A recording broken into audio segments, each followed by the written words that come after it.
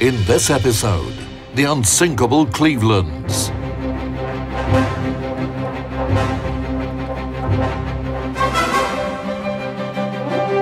One of the sites in Buffalo, New York State, is USS Little Rock, stationed at the local Naval Museum. It is the last remaining Cleveland-class light cruiser. Built in great numbers, these ships boasted good survivability and were considered the heaviest light cruisers in the history of the U.S. Navy. In the 17th, 18th, and first half of the 19th century, a cruiser was not a ship type. It was just a light ship. It could be a frigate, a brig, a brigantine. Their mission was to disrupt enemy communication lines. What is a naval battle about? Somebody wins and somebody loses. Then you should make use of the victory accordingly, which means disrupting enemy communications. And these lines are all over the ocean, as enemy ships are crisscrossing here and there. So your cruiser should be crisscrossing here and there too. She would go to the north, go to the south, go to the west, go to the east. This is where the word cruise comes from. She makes crossings, chasing enemy ships.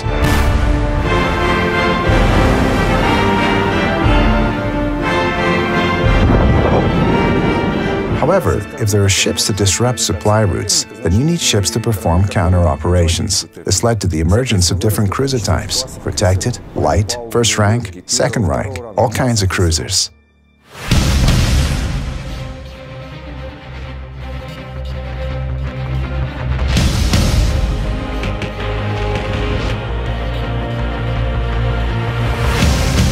As you see behind us is the USS Little Rock.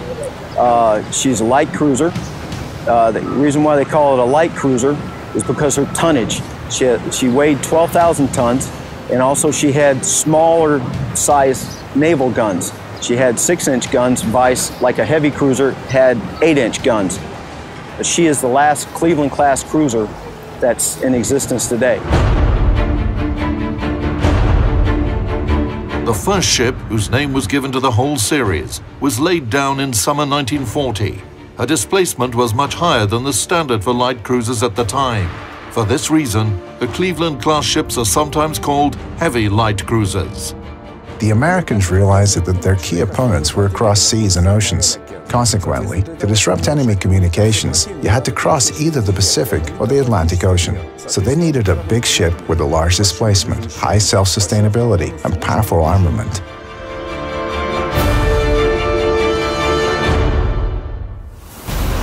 Key specifications of the Cleveland-class cruisers: total displacement up to 14,300 tons.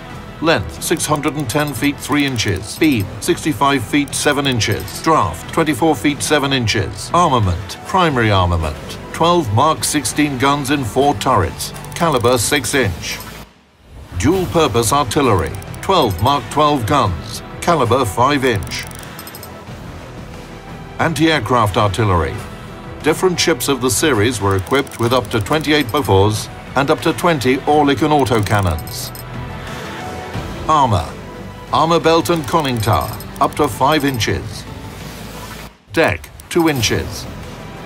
Turrets, up to 6.5 inches. Air group, 4 float planes.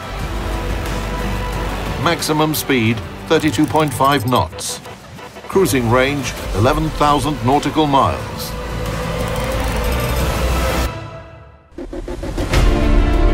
Building the Cleveland-class cruisers was a challenge for U.S. industry. 30 ships were ordered before the United States joined World War II. And after the attack on Pearl Harbor, the dockyards received orders for 20 more cruisers. The cruiser was used to protect the battleship. Then, of course, after Pearl Harbor, battleships, they realized that battleships were not what we needed. We needed to move forward, and so the aircraft carrier became the center of the battle group. Like dropping a stone into a pond or a pool of water, and you see the ripples as they move out. So you would have the center would be the aircraft carrier, the next thing out would be the cruisers, the next thing out would be the destroyers.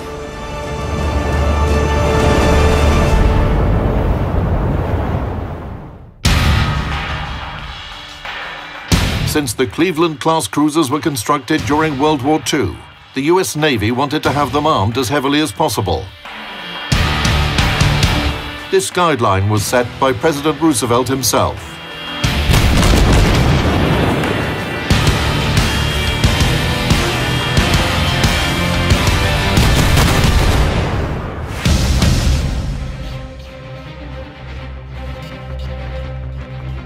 Besides the primary armament, which consisted of powerful 6-inch guns, the Clevelands also featured formidable anti-aircraft artillery. 12 5-inch dual-purpose guns and up to 50 Bofors and Oerlikon barrels could surround the ship with a wall of steel, and not a single enemy aircraft was able to breach it. When Cleveland was being designed, there were debates about whether it was reasonable to install guns of such close calibers, 6 and 5 inches.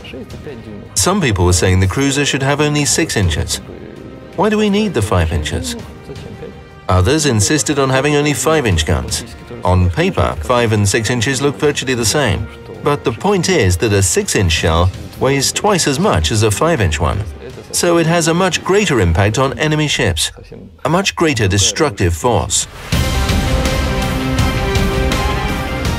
The President's instructions were fulfilled with the utmost diligence. Virtually the whole deck was dotted with gun barrels.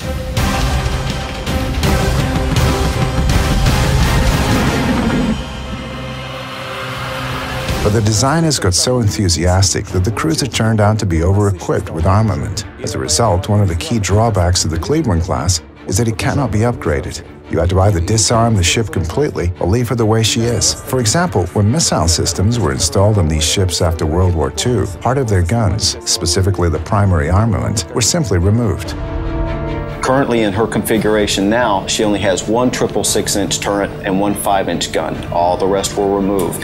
But she did keep her 6-inch gun, and she actually has the only 6-inch gun left in the world. However, Cleveland's above-water hull became heavier, and this affected her stability, an important parameter for ocean vessels. The ship's angle of list was limited to 23 degrees, which was a minor drawback for the project. It was compensated by the other seagoing qualities of the ship. Despite a lack of stability, the cruisers demonstrated superb survivability during the war. The key factor here was not the ship's design, but the excellent work of their damage control parties. The cruiser receives damage, even when it's critical, and in just a few seconds, everyone is running, taking measures, doing their job. And after some time, a ship that was going to sink in 15 minutes is back on an even keel. Her engines are running, and she is sailing again, sometimes even continuing to fight. A good example is cruiser Houston, which was severely damaged by an airdrop torpedo in October 1944. All her engine rooms were out of order. The ship took on 6,000 tons of water, almost half of her displacement, but remained sailing. Her team had saved her. The most interesting thing is that the first torpedo damaged the hull, and the whole engine room was filled with water. When the ship was being transported to the Hawaiian Islands, she got hit by another torpedo. As a result, having a displacement of 13,500 tons, Houston took in so much water that her displacement became almost 21,000 tons. In other words, she was completely filled with water, but she made it to the port.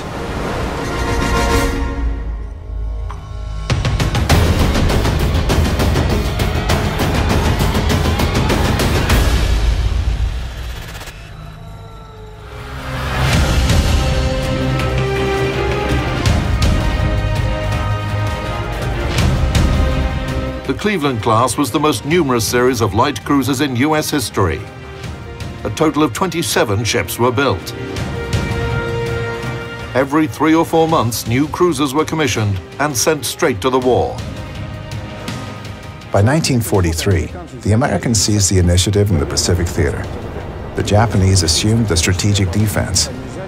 By that time, they had captured almost all islands in the Western Pacific, up to the coast of Australia.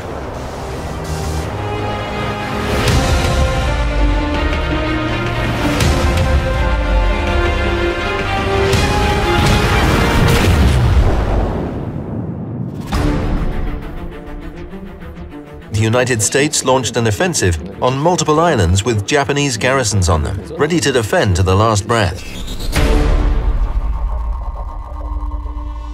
But the Americans were not going to capture them all. They applied the so-called island hopping strategy. capturing only the islands that were of strategic value for further offensives. The US did not seek to destroy all Japanese garrisons on the islands. It was more important to secure the right bridgehead, no matter whether an enemy force was there or not.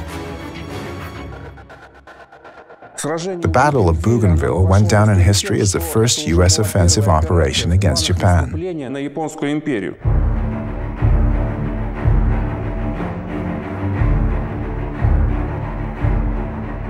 The Bougainville campaign was part of this offensive, part of the island-hopping strategy. It was actually a bit grotesque, because US forces were deployed on Bougainville in a place where there were no enemies. The Japanese were stationed on this island, but in a different part of it. So the Americans were deployed there, but didn't try to capture the whole island, only the part they needed.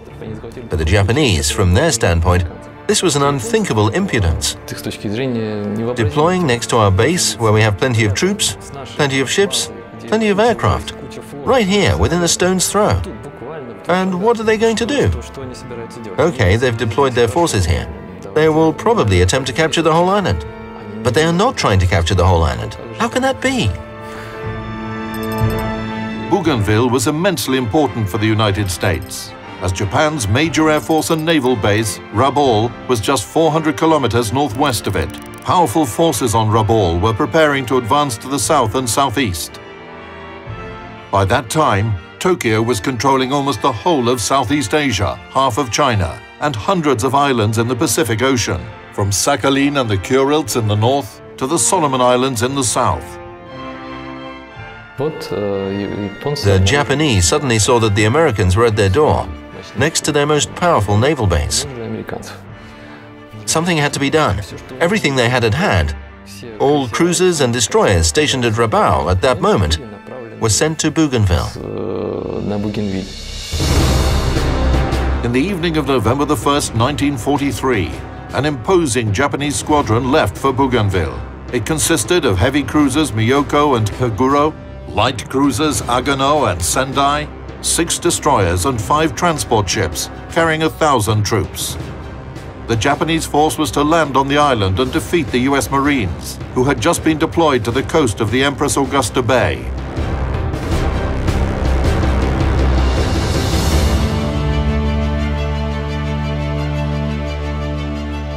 As soon as the Japanese ships left Rabaul to counter the US landing, the Americans were aware of this. They took all their landing assets away from the coast, where the Japanese ships were expected to attack them. Instead, the Americans put forward their escort ships, 4 Cleveland-class light cruisers and 6 destroyers. The whole thing happened at night, and it was night when the naval battle took place, a classic naval battle of World War II. Late into the small hours, a column of Clevelands was moving along the coast of Bougainville. The US cruisers were in front of the Empress Augusta Bay when at 2:30, their radars detected a Japanese squadron comprising 6 destroyers and 4 cruisers. The US force, led by Admiral Merrill, deployed into combat formation, and its destroyers attacked the enemy. At 2:46, the US destroyers made their first torpedo salvo, but the Japanese ships changed their course, and the torpedoes launched by the Fletchers missed the targets. However, the maneuver broke the Japanese formation and sent it into disarray. This is when the Clevelands opened fire at cruiser Sendai. Primary armament shells severely damaged the Japanese ship. In this turmoil, heavy cruiser Miyoko ran into a friendly destroyer, cutting off part of her bow.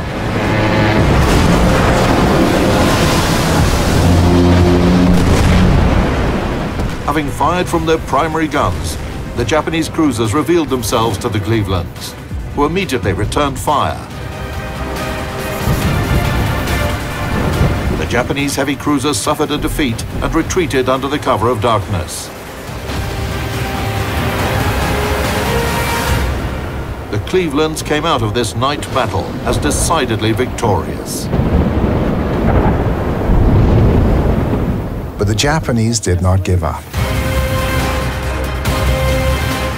In the morning, they sent their ground-based aircraft to attack the Clevelands. And here Cleveland-class cruisers demonstrated that they not only had excellent artillery to defeat similar surface ships, but also boasted superb anti-aircraft armament. They virtually engulfed the sky with fire, and the Japanese aircraft were unable to do anything, not even break through to the ships.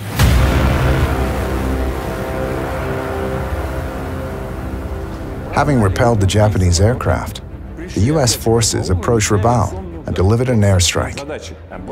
Basically, the Americans fulfilled their mission. At the same time, the Japanese garrison on Bougainville proved to be as firm as samurai. They stood till the end, till August 1945.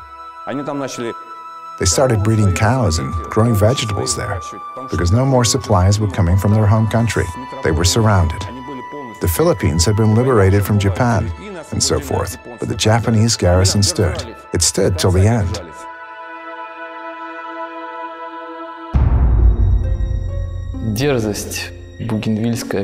The Bougainville campaign wouldn't have been considered daring, but reckless and silly if the Clevelands hadn't won that battle. In fact, these ships led America to victory in this war.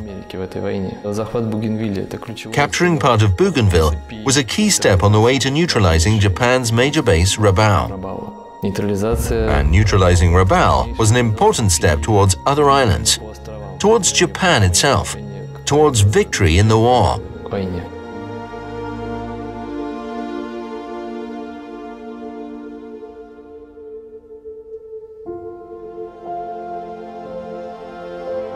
The Cleveland-class light cruisers went through the Pacific War with flying colors.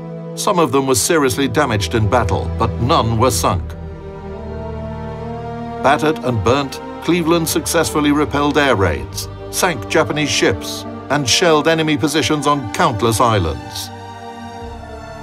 Apart from the 27 cruisers, the hulls of the Cleveland-class ships were used to build 9 light aircraft carriers of the Independence class, which had a significant impact on the outcome of World War II.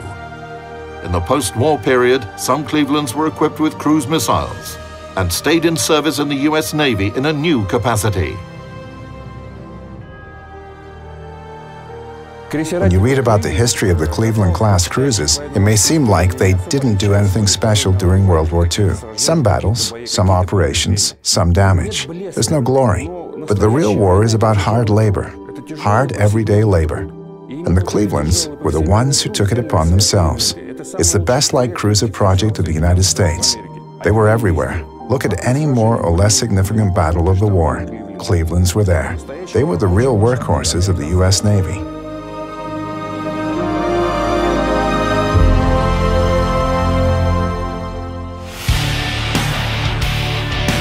USS Little Rock is the last remaining ship of her class. She served as a missile cruiser until the summer of 1977, when she was decommissioned. Today, the former squadron flagship is a museum in Buffalo, and her menacing appearance embodies the pride and glory of all Clevelands.